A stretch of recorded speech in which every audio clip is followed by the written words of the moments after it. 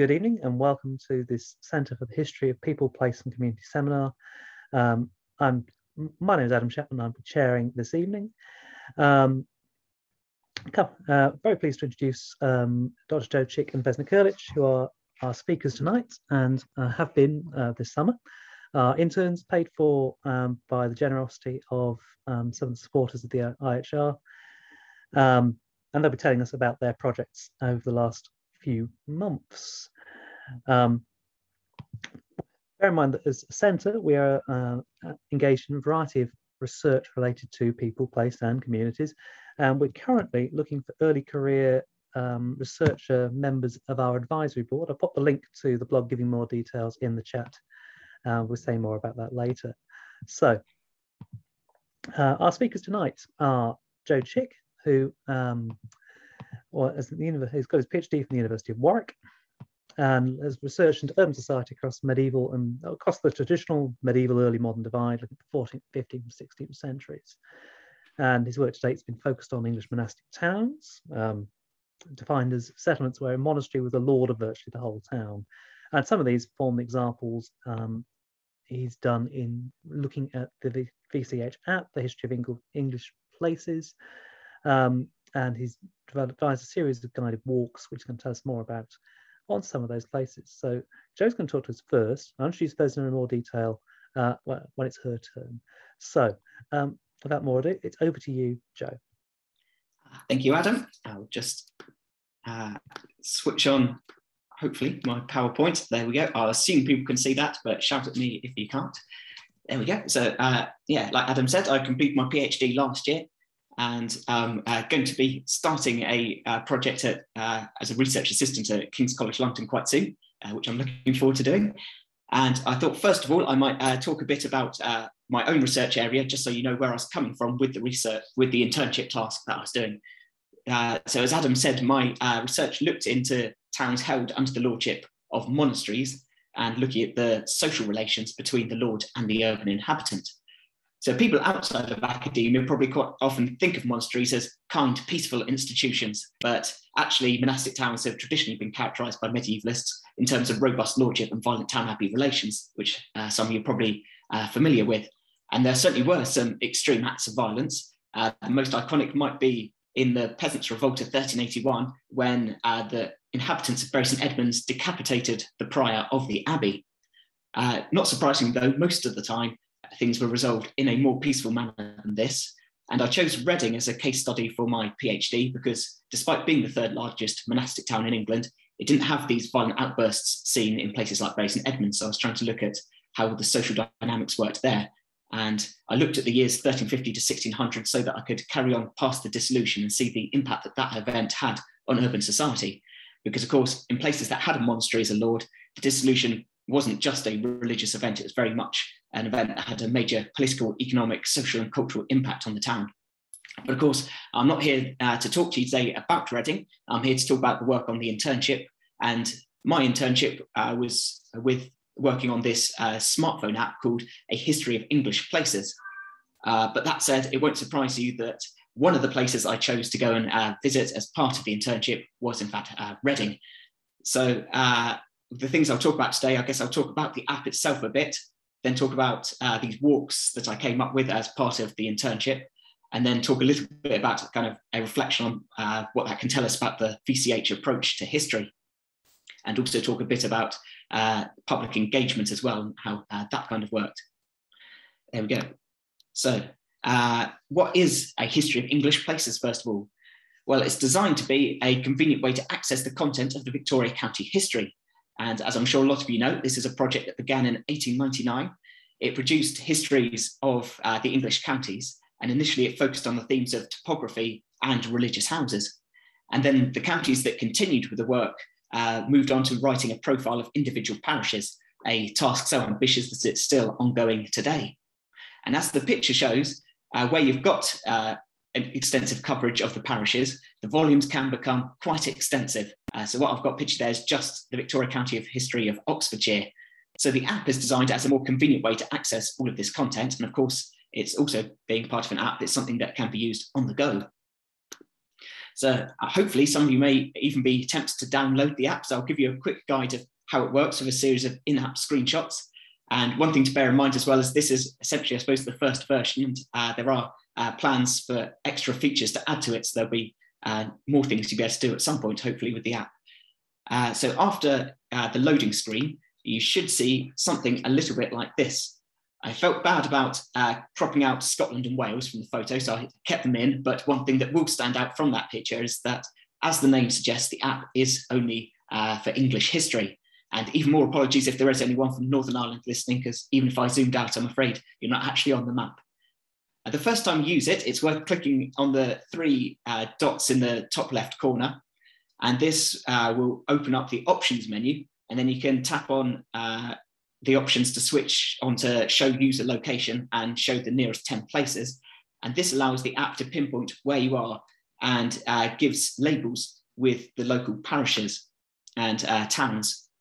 One thing you'll notice on the map is that there is a blue dot there. Obviously, Kenilworth should be top of everyone's list of places to visit in England, but that's not actually the reason for the dot being there. It shows my current location, or what my current location was at the time that I took this picture. And there's also a blue arrow coming out from it as well. And what that tells you is that I was looking out of a south-facing garden at the time I took the screenshot. So the map becomes more interesting when you zoom in a bit. And now you see the blue dot shows precisely where you're standing. And in this case, it's in Coventry Cathedral. But of course, what is Coventry Cathedral doing on a map? Because it was destroyed in World War II. Well, the map we're looking at here is the first edition Ordnance Survey map of Coventry. And the first editions of the whole country have been joined together for this app, which makes the map in itself an interesting historical source. They were created in the years 1883 to 1913. So the age of the map that you'll be looking at depends on where you are in the country at the time. And you can click on the blue line in the bottom right corner, and that will toggle between this map view and a satellite image. When you zoom out a little bit more, you'll get a view like this, and you'll notice that there are a number of pins with the names of parishes and towns on them. And if you click on these, they will open a small history of the area. And if you're standing midway between areas, you obviously will have to look at a few different pins to try and work out which is the one that you want. The history that you'll get at first isn't actually the Victoria County history. Instead, it's taken from Samuel Lewis's Topographical Dictionary of England, which is a book that was published in the mid-19th century. And the reason this has been chosen as the first thing that you see is that it has a greater coverage of the country. Lewis has entries of almost 14,000 English local areas. The Victoria County history has profiles for just over 3,000 parishes. But where a VCH profile does exist, there'll be a link at the bottom of the Lewis entry, which you can click on to get the full VCH history of that parish. And you'd have to have the subscribed version of the app to be able to access that. So that explains what the app is, but what was the internship all about? Well, my task was to create a series of posts to appear on the IHR blog that would show the app in use. And the idea was to promote the use of the app. So I also needed to make contact with local interest groups to try and plug the posts on social media. So the internship adverts, when I was applying, suggested curating some walks. And I decided that I would have each post would focus on a walk around a specific locality and looking at the local sites in that area, because I thought that giving particular places the limelight for the week would be quite an effective way to attract local interest. I tried to get a geographical spread, so I visited Kenilworth in Warwickshire, Colchester in Essex, Coventry, Buxton in Derbyshire, Bristol, Reading and Oxfordshire. And what you can see at the moment is one of the posts called Bruce Springsteen, which looks at Buxton. And one of the things you might notice about all the places I listed is that they are, of course, all towns and cities. Rural parishes obviously aren't less worthy of attention, but there were a couple of practical reasons that I focused on urban ones. One of them is that in urban areas, it's obviously easier to visit a large number of historic sites in a modest-sized walk. And the second one is that urban areas are more likely to have local history societies, museums, and local newspapers to make contact with. Now, each blog post was linked to a map that I created on Google My Maps. I'm going to try and switch my screen over to that. So again, hopefully you can see a map of Coventry now, but turn your microphone on and tell me if you can't see anything. And I put pins onto the maps to highlight each of the places that gets mentioned in the blog post. And to make sure that people were actually looking at the right things, there's photographs attached to them. So if I click on this one, it will to give you a photograph, the name of the site, and a short kind of description of its origin. So this is my map of a walk around Coventry. Given its reputation, you might not expect to see many pre-war sites, but I did find there are quite a large number tucked away down back streets. And the first one I clicked on here is Chelmsford Manor, which is a 14th century manor house for the Earls of Chester, who were the lords of the manorial lords over half of Coventry in the early medieval period.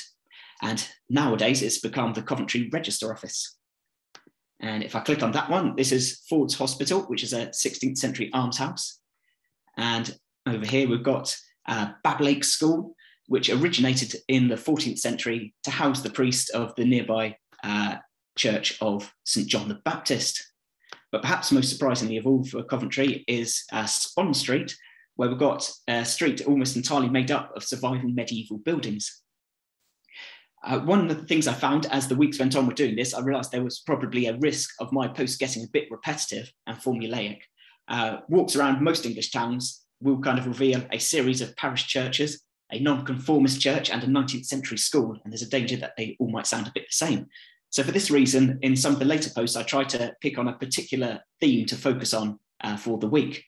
So with the slave trade being a prominent part of Bristol's history, I focused on how the visual townscape is in a large part a testament to the accomplishments of affluent white men. And in Reading, I explored how the town stood at a particular moment in time on the eve of the dissolution of Reading Abbey, a moment that may or may not have been influenced by it being my thesis topic.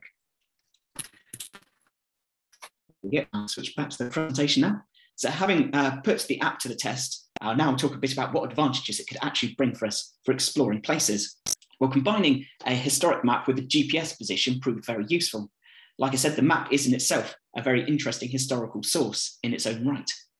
And this is most obviously the case with somewhere like Coventry, which has faced a great deal of destruction since the time when the map was created. But it's also true to a lesser extent elsewhere. It became very apparent from my walks that the physical townscape of any town or city is constantly changing.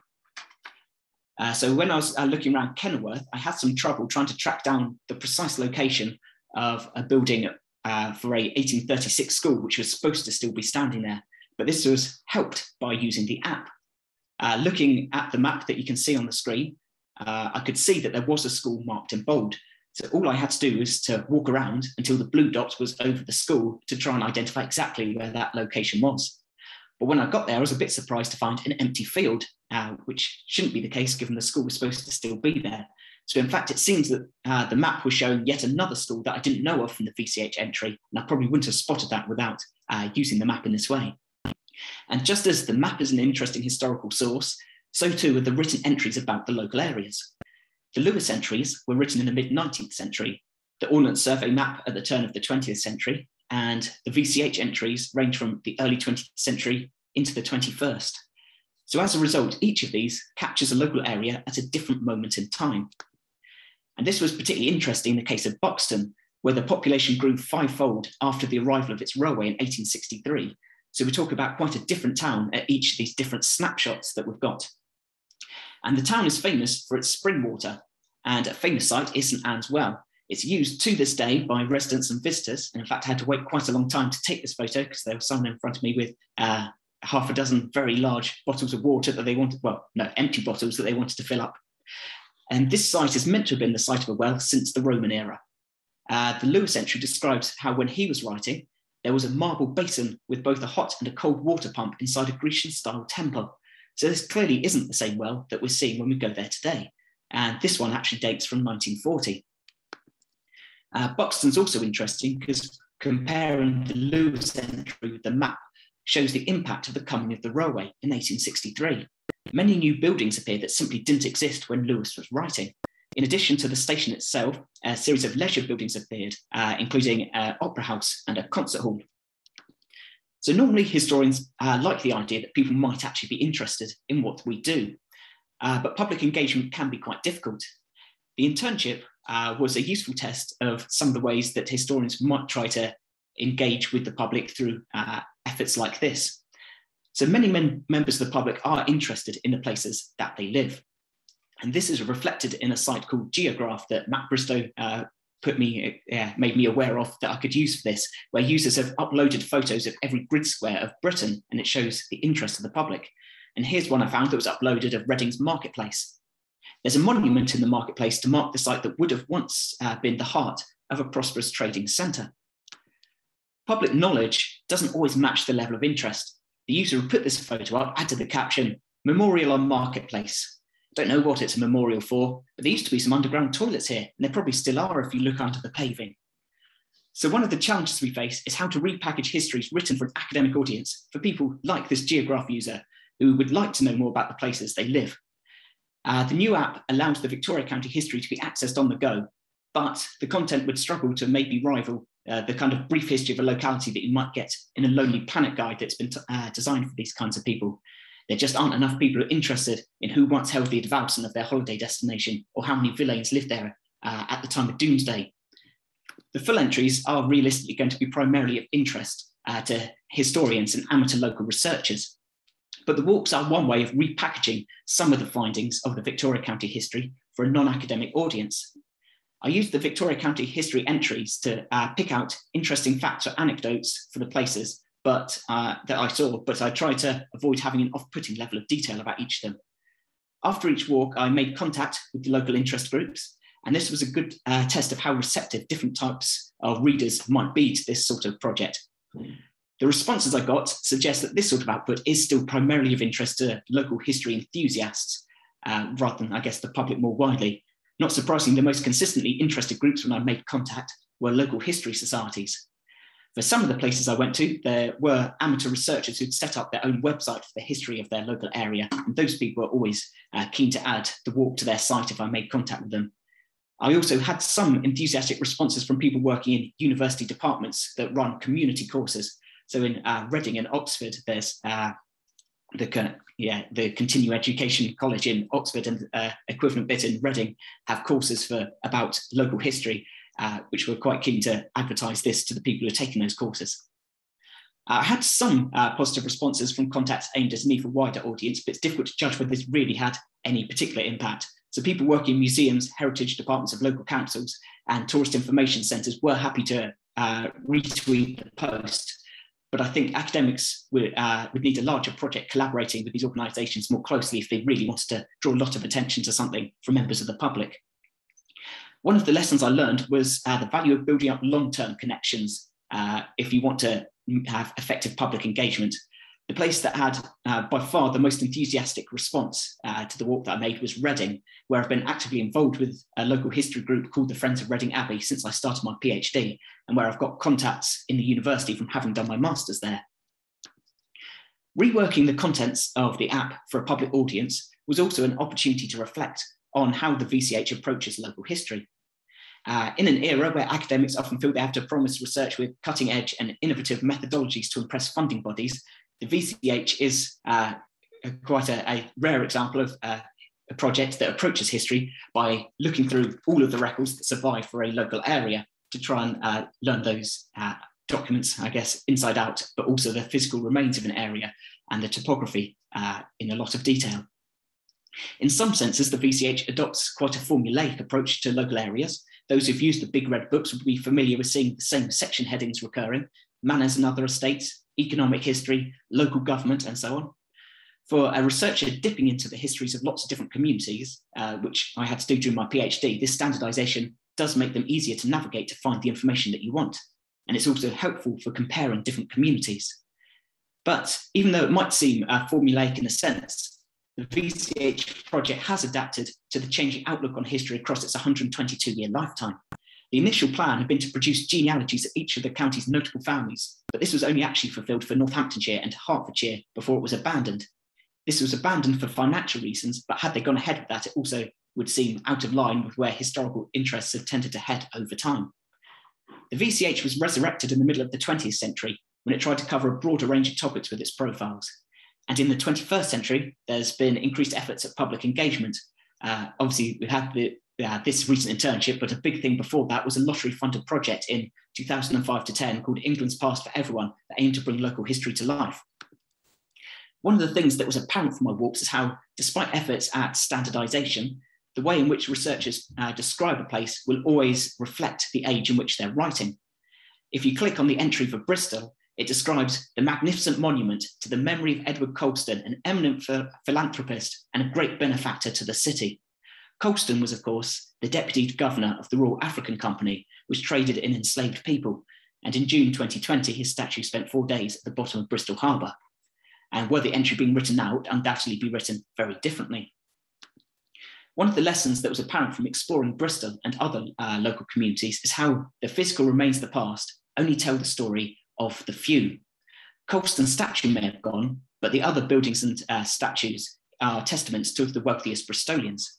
The city's statue of Samuel Morley, a 19th century Liberal MP who campaigned for abolition of slavery, causes less controversy, but it is still commemorating the deeds of an affluent white man from Bristol.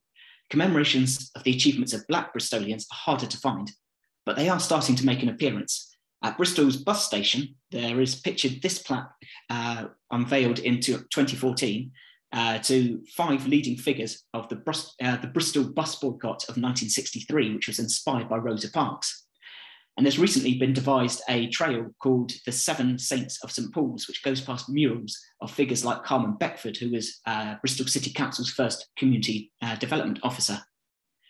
The VCH's England's Past for Everyone project that I mentioned before has been in line with this kind of interest from the public. One of the outputs was in fact a book called Bristol Ethnic Minorities in the City, 1000 to 2001. So perhaps for the VCH, if they want to engage with the public more, the future of the project may see more ventures like this, where it's not a case of obviously giving up on the traditional approach, but trying to find ways that can be repackaged, I guess, for a wider audience. And yes, that's what I was going to talk about today, and I'll be happy to answer questions afterwards. Thank you. Thank you, Joe. That's thank you for that, and thank you for those insights into the project as well as into your walks. And I put this on Twitter, but Joe's walks, if you haven't seen them, can be explored here. I'll put the link in the chat just now.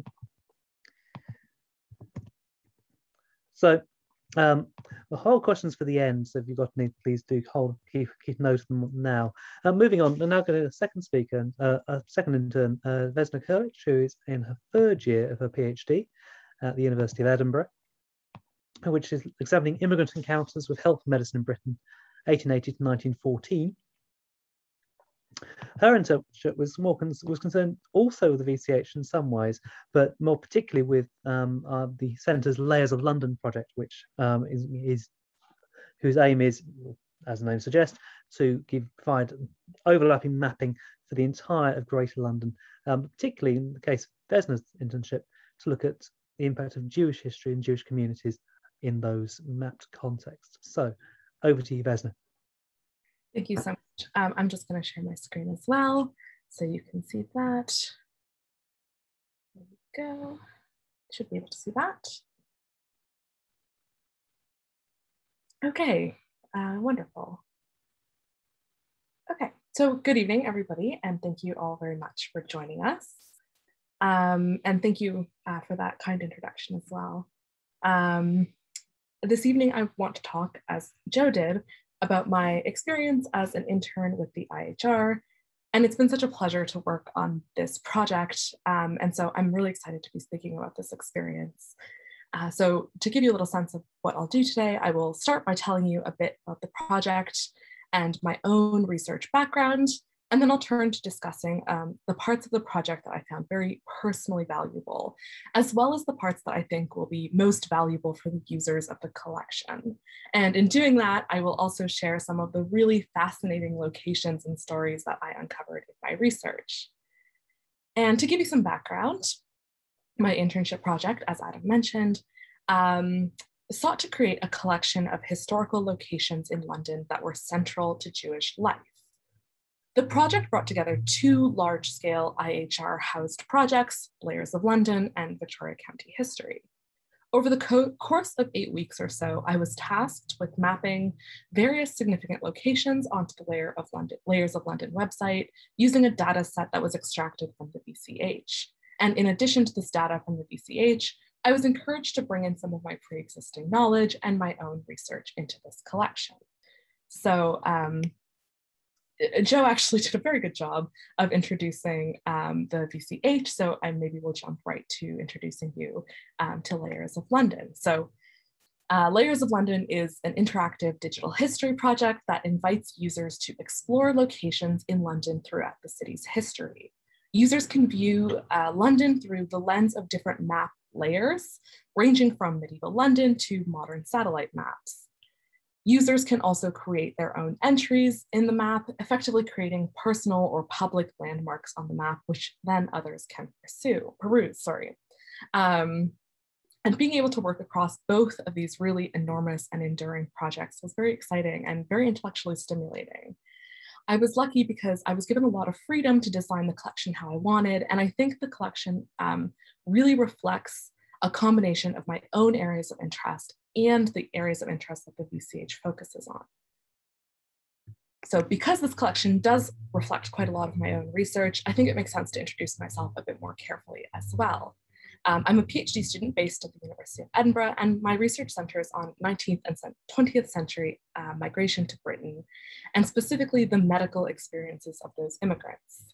More broadly, I'm interested in the way that race and ethnicity and ideas about foreignness played out in medical and scientific contexts. I consider myself both a historian of medicine and a historian of migration in pretty much equal regard. And when I applied to this internship, I had just finished writing 2 chapters about the port and the process of medical inspection for immigrants within the port, which was a procedure introduced by the 1905 Aliens Act.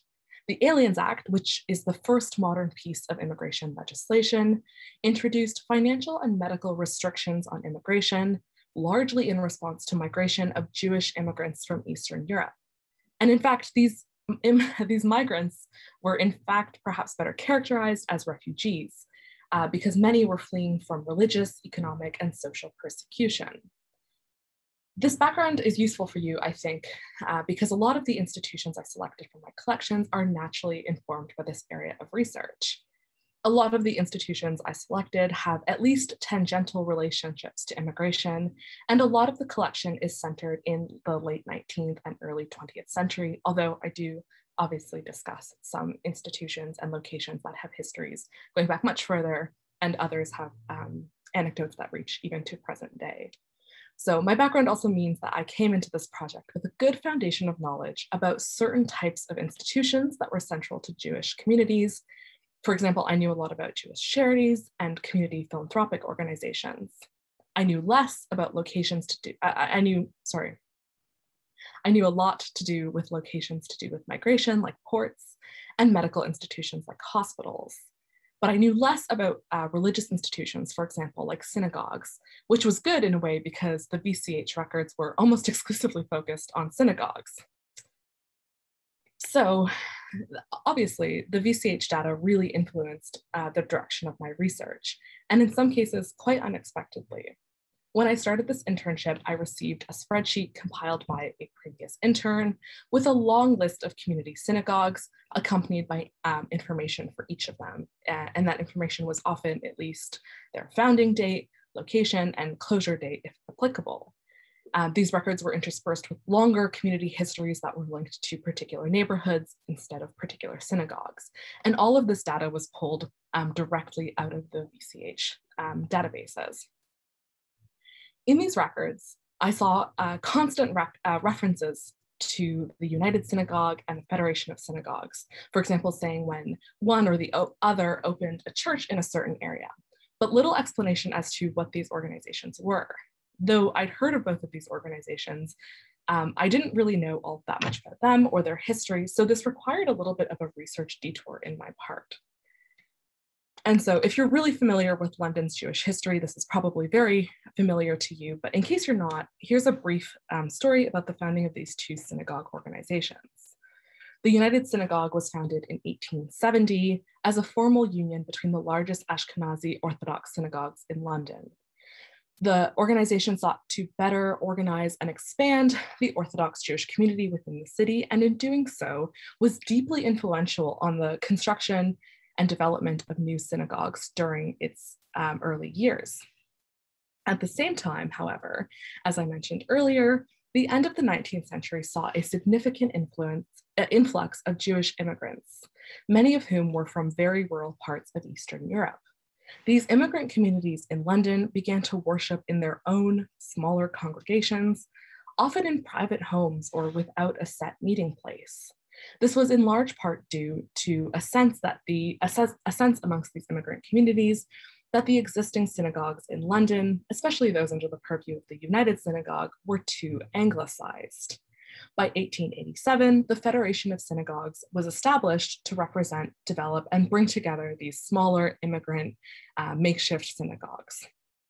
So this was obviously a central part of synagogue organization in the late 19th century, and yet in the VCH records, it's only mentioned in passing.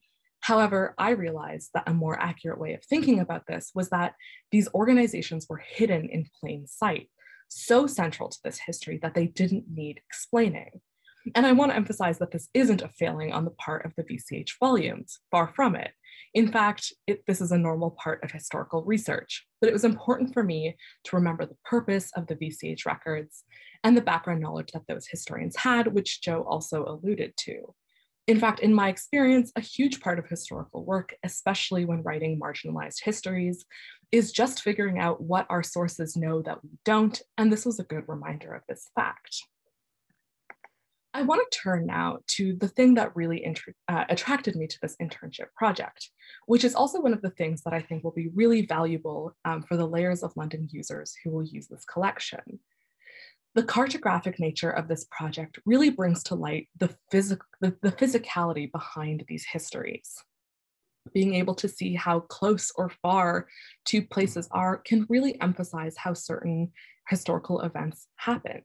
I'll turn now to a case study that really illustrates this. As I mentioned above, in 1905, the Aliens Act introduced restrictions to immigration, and migrants could now be rejected for their financial status or their health. But the Aliens Act also encoded a system of appeals for rejected migrants. So if a migrant was rejected, they could meet with their local immigration board to appeal that decision. In London, the immigration board met at Blackwall Docks and was made up of men having magisterial, business, or administrative experience. 3 members were present to adjudicate at any given time, and from a group of 20 or so men. And in these hearings, the board would listen to the migrant plead their case, listen to testimonials from friends or philanthropic organizations, and ultimately decide on the migrant's fate. Physically, these hearings happened in a very makeshift and unwelcoming setting. The Jewish Chronicle, an influential and pro-immigrant newspaper, reported that the board was condemned to convene in a, quote, mean and out-of-the-way building made up of abandoned shipping offices. Condemned by critics as, quote, one of the most cheerless and out-of-the-way spots in all of London, end quote, the location was convenient for nobody. The board's physical proximity to the port also caused unique inconveniences in some cases, with remarks that on rainy days, the quay would flood right to the base of the building where the hearings were held, making visits to the building a complicated process. This not only affected the reputation of the board, but also had a real impact on the administration of the act, since the inconvenient location was regularly made the process of meeting quorum a difficult one, especially in those cold winter months. There was no waiting room for witnesses who were forced to walk up and down the quay to keep warm, and this was dangerous in the best of times, but as one Jewish Chronicle correspondent put it, quote, "What may happen to them in a thick fog with a high tide, I shudder to think," end quote. The isolation of the board had consequences for outcomes of migrants, often limiting rapid communication with key mediators or immigration advocates. For a while, there was no telephone at Blackwall, and it was too far to quickly get messages across in other ways. For example, the Jewish Board of Guardians employed a staff of people who were very well connected within London's East End Jewish community, who were able to verify stories or collect evidence for an immigrant's case if needed. But the physical distance of the immigration offices made the mobilization of these services difficult to implement in reality. This case study illustrates a really valuable, though somewhat intangible element of this internship project, which I think is valuable for both me and the people who will use this collection. The cartography element of this project allows me to better conceptualize how far certain places were, and really drives home feelings of isolation, or in other cases, feelings of togetherness that historical subjects might have felt. I also tried to project my interest in physical space into this internship, which comes out quite naturally in a lot of the VCH records as well. You can see that in some of the collection descriptions. I was enchanted by any rich interior descriptions where authors would describe, for example, what the inside of a synagogue looked like or felt like. And I'm most proud of the entries where I was able to get across a feeling of what the space was actually like, how it felt to be there. And I think the desire to be in the place where history occurred is a feeling shared by many other historians and history buffs. This is the thing that draws us into historical fiction, both in novels and on TV. There is some sort of desire for the atmospheric when it comes to history, especially community histories. And I think this project and the Layers of London and VCH in general really give a unique window into the physicality of historical research. Also, it's important to note, I think, that I have been working remotely for this entire internship. I actually started the internship in my family home in Toronto, Canada, and finished it here in my flat in Edinburgh. This spatial aspect adds a whole other dimension to my contributions. If I wasn't walking those same London streets when I was writing about them. In many ways, because of the pandemic, historical maps and descriptive writing have been some of my best insights into the physical part of my research, both for my thesis and for this internship. The pandemic era and the remote nature of this work also made me wonder how this collection would have been different if I was London-based during the time. I wonder, for example, how a chance encounter in the street chatting with a stranger or spotting the odd memorial plaque might have changed the direction of my research. The other part of this project that I think is really interesting and valuable is the ability to use the VCH records and Layers of London to tell really broad variety of stories.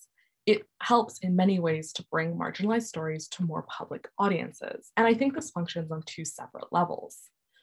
First, I found myself thinking about the fact that a lot of the research I wrote up, not including the VCH, was previously behind paywalls. So some of my research, for example, draws on the Jewish Chronicle, which is behind a paywall. And a lot of the secondary sources too that I drew on were drawn from history written in academic journals or monographs, some of which are even out of print or difficult to find, or else prohibitively expensive. I found it really valuable to use these platforms and my institutional access and my existing knowledge to bring these case studies to an open access platform. This was also a really valuable contrast to the process of writing a PhD thesis, which I am in the middle of, and which is a genre that has many of its own merits, but sadly doesn't often reach a wider audience. And the other level is about the stories themselves. The layers part of Layers of London really rings true here, not just layers in a chronological sense, but also in the sense of lost or buried histories. I had a few interesting case studies about institutions that served very vulnerable and underprivileged people whose stories have largely been lost to the historical record. My work, and more importantly, the work of the historians who came before me, has done a lot in terms of recovering these histories. Take, for example, the case of the Sarah Pike House. Located in Great Prescott Street, Sarah Pike House was a home for vulnerable Jewish women and girls, especially Eastern European immigrants who were new to London. The organization that ran the Sarah Pike House, the Jewish Association for the Protection of Girls and Women, was largely concerned with ideas of white slavery, the euphemistic Victorian term for sex trafficking or sex work. And it's important to note that no distinction was made between the consensual and non-consensual activities. The organization was committed to a variety of activities, including providing male chaperones for signal migrant women arriving in London, providing safe accommodation for vulnerable women, and providing social and moral education to women to help them gain skills for other employment. Many of these activities happened at the Sarah Pike House in the 1880s and 1890s, and as the association grew, so did its property holdings. By the early 20th century, the JAPGW also maintained a domestic training facility at Highbury Home and an industrial school for Jewish girls. The identities of the women who resided at the Sarah Pike House are largely unknown, but generations of historians before me have worked to put what is known on paper. I'm grateful that this internship in turn has allowed me to put these stories onto another open access platform where curious users might just naturally stumble upon them. And so briefly, I think there's a lot of room for growth in this collection, and I'm eager to share some of my future visions for this collection and for Jewish histories on Layers of London in general. One thing I would love to see is more community or memory-based work added to this collection or future Jewish history collections. The VCH data demonstrated that there are or were just so many small synagogues that were relatively short-lived or quickly got combined into larger synagogues. The data tells stories about offshoot groups and small groups of worshipers who worshiped in private homes. I find these types of stories absolutely fascinating. People who didn't let a lack of infrastructure stop their beliefs and cultural traditions. Personally, one of the things I find most fascinating on Layers of London is reading the personal stories and individual memories. And I tried to infuse some of this into my own work, but I was obviously limited by the existing historical records. So I would love to see people write their own memories of these community institutions, either as one-off contributions to the collection or as longer, more sustained community oral history projects, for example. This also links to another direction of expansion that I'd love to see. I'd love to see more investigation into wider time periods. And also, I would love to see more unexpected locations of Jewish history.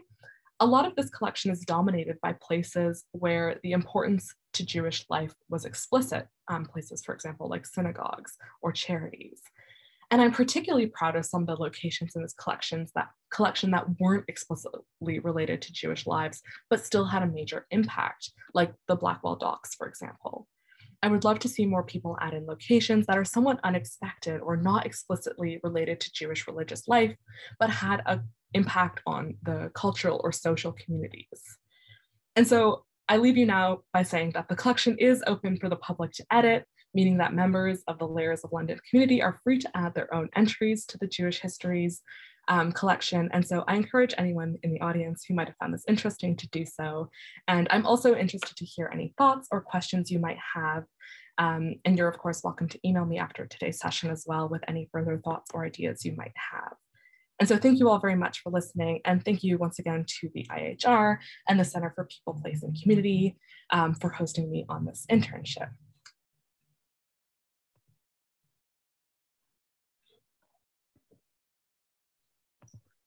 Thank you, Vesna. That was really terrific, and thank you, Joe, for your contribution as well. Both hugely thought-provoking, not only from the material that I was particularly discussing, but also from my viewpoint, from my perspective as an editor, into how wary we must be about assumed knowledge and what we write in our histories. So that's my takeaway from that. Do we have any questions?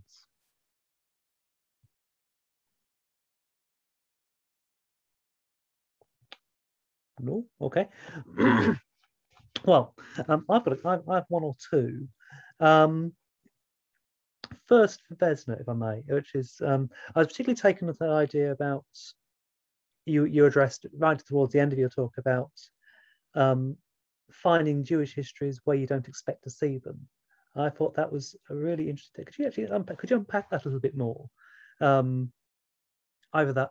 Could that be emotional? Could that be geographic? Of course, so very different parts of London, and how those sort of the areas where you might expect to find them change over time.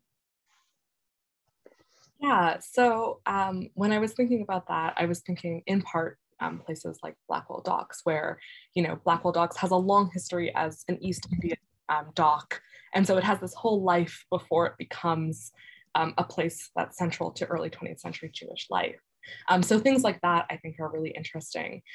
There's also another level to that. I guess this is less of an unexpected Jewish history location, but it does speak to your question about change over time.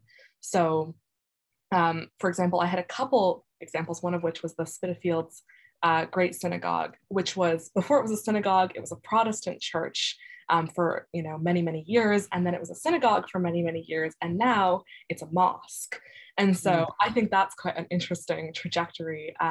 And so maybe if you were walking around London, you might look at a mosque and not realize that it has this whole, really interesting religious history besides what it is just today. And then finally, the other sort of element of unexpected histories, for example, I'm thinking of another collection that's on Layers of London that was done by some folks over at the Jewish Museum in London. They did a cool collection of Jewish-owned shops. And so you can look at this whole collection of places that aren't explicitly, not always at least, like Jewish centers for cultural or religious life, but in fact are very unexpected centers for Jewish cultural life, where you might have been able to buy certain foods or certain products that were especially important for example, immigrant communities. Thank you for that, Vesna. I've got a question from Sally Dixon-Smith. Oh, hello. Sorry. Thank you very much for your paper. Talking about unusual places, I wondered if you were aware at all of work by Dr. Nadia Valman at Queen Mary. So I used to, before COVID, I used to be a curator at the Tower of London, and we worked together. I'd been looking particularly at the Tower of London and its role within the medieval Jewish community in London, and as a point of expulsion in 1290. And she had been looking particularly at Jewish immigration. So basically the point of expulsion was at one end of what's now Tower Wharf. And she'd been looking at immigration in the period you're interested in at the point which is now right under Tower Bridge. It's actually called Dead Man's Hole because rather revoltingly, it used to be where bodies washed up if people were in the river just because of the nature of the currents. I was cheerfully informed by someone that today that happens by HMS Belfast. But anyway, so we were looking, we worked together, and we did actually do a walk for the Thames Festival, and we did various sort of joint research. And I just thought that was interesting because people don't associate the Tower of London with Jewish history generally, but there is a lot in various ways. But also thank you both for your papers, because I think when you do some of the sort of public engagement and community engagement, particularly walks and all those sorts of things, which are fabulous, they are ephemeral. And I really enjoyed what Joe was showing about how to map them and how to put them on, and what you were saying about Layers of London and all that sort of stuff. I have played around with Layers of London, but I shall look more, because I think particularly for medieval history and Jewish community in London, there's a lot that could be put on. I mean, another weird and interesting place is it's now part of King's College London Library. Prior to that, it was the National Archives before it moved out to Kew. But originally, it's a building that was built as the House of the Converts, the Domus Conversorum. So for particularly London Jews, but Jewish people generally who had converted to Christianity, it's this sort of strange quasi-religious house, but also support system. But the fact that it's gone through, because after it stopped being the House of the Converts, it then came under the Chancery Department of Government, and then has become a place to store Chancery rolls, and subsequently the Public Record Office, and subsequently part of a university library. But it's, if you go in, there's only a bit of the building left, but you can see an archway when you're within the library. So I really like you were identifying these places that have had multiple uses, and particularly with the former Chancery Lane Public Record Office, of course, it stored an awful lot of the records that medieval historians look at to look at the medieval Jewish community. So it's all these things running through. But I thought I thank you so much for both talks. I thought excellent, and I like this idea of these things which can have wonderful community engagement and you have a big surge of interest, and then it's kind of forgotten. And the idea that there are ways through the platforms you were talking about to give these greater longevity, but also greater access, that it's not, you know, a one-off, two-off event. Anyway, that was all I wanted to say. So it's not really a question, I'm sorry.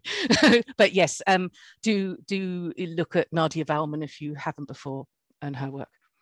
Yeah, thank you so much for that. Those insights are so interesting. And actually, like, when I was writing some of those entries, I really, rued the fact that I'm not a medievalist, because there is such an interesting medieval Jewish community history as well. That I think it could be its whole own internship. And yes, I'm aware of Dr. Nadia Valman. She co-edited a book that I use quite a lot in my PhD research, which is entitled "The Jew in Late Victorian and Edwardian Culture Between East Asia and East Africa." And I think if you're interested in this subject at all, more broadly, and sort of spatial conceptions of Jewish history, this is a really wonderful book, because it brings together some really interesting voices, including Dr. Valman. So yeah, thank you for that. But yeah, that I completely agree with you. Thank you. Thank you, Sally. That was a really interesting set of insights there. Nice to go into this. Colin, I see. Colin Runnacles, I see, has put a point on Twitter about restaurants. So, you know, would you like to ask that one in person, Colin, or not?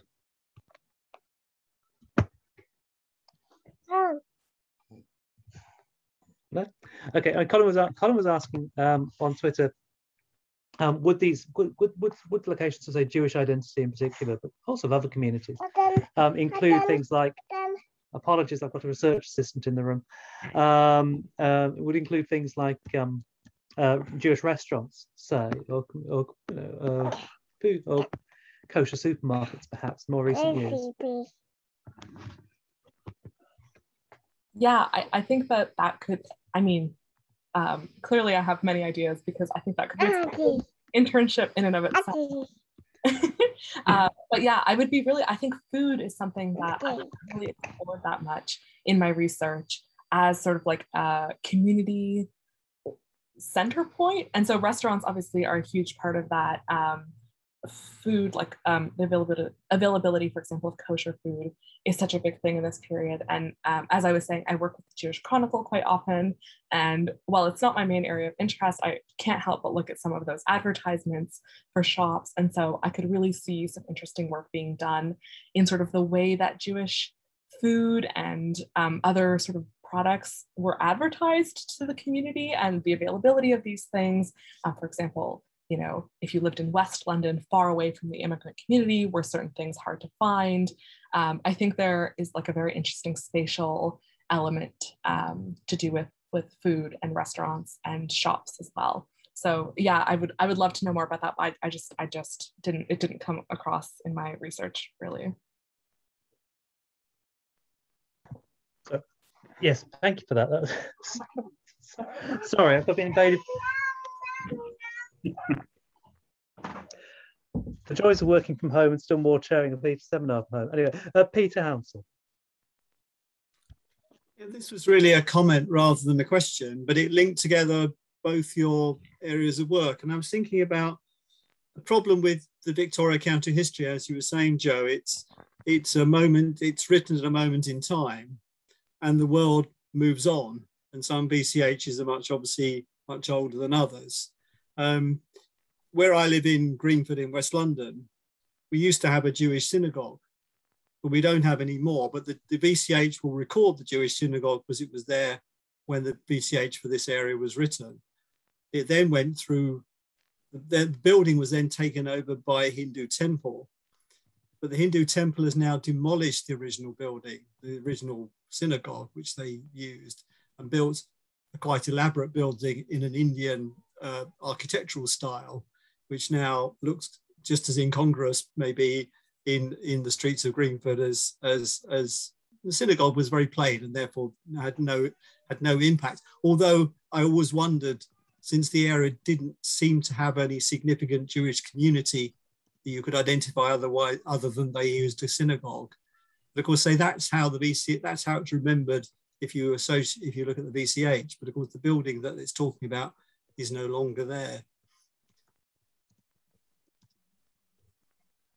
Yeah, this is something that's really interesting. I'm actually going to post a citation for an article I read about this during my research from 1992. And it's called Squandered Heritage, Jewish Buildings in Britain. And it has some really interesting discussions. It centers on one case study about the East End synagogue that in the 1980s gets sold and turned into apartment buildings with no consultation from the local Jewish community.